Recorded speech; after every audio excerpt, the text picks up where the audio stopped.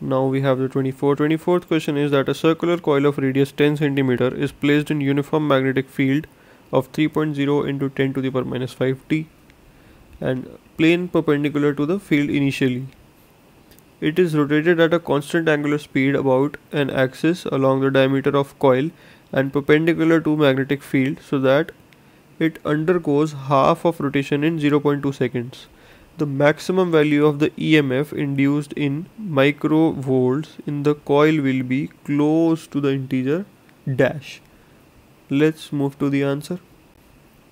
Now we have phi is equal to BA cos omega t and E is equal to minus d phi by dt is equal to BA omega sin omega t.